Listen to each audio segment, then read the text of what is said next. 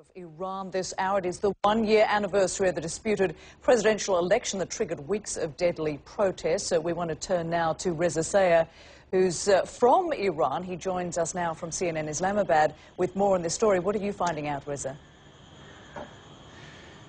Yeah, Rosemary, tensions growing in the streets of Tehran, and we have confirmed a number of small clashes in Valley Ash Square in Midtown Tehran about 6 p.m. an hour and a half ago. Riot police chasing away a number of people, according to witnesses. The crowd's growing in these sidewalks, and according to witnesses, these riot police trying to arrest at least 3 people. They do arrest these 3 people and take them away on motorcycles. Witnesses saying another incident in Valley Ash Square, they tried to arrest a woman, but bystanders chased the security forces away, and the woman escaped. Again, according to witnesses, crowds starting to grow in sidewalks and major intersections and major squares, and so are security forces. After a relatively quiet day on Saturday, around 4 p.m., thousands of security forces, according to witnesses, coming out. Tensions growing at this moment. No major clashes, but again, we have confirmed some small clashes in major intersections